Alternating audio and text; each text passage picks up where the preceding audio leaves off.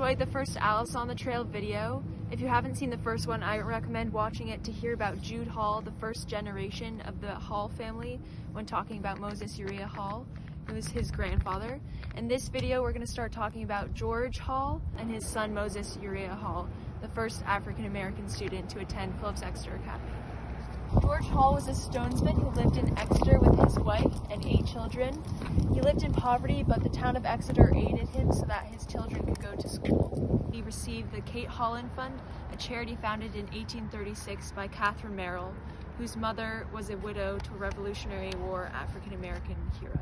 George sent his son Moses to Phillips Exeter Academy in 1858, the school we're walking around right now on the trail, also the school that I attend as a senior this year. Moses later went on to serve in the Civil War in Company C, the 3rd U.S. Colored Infantry.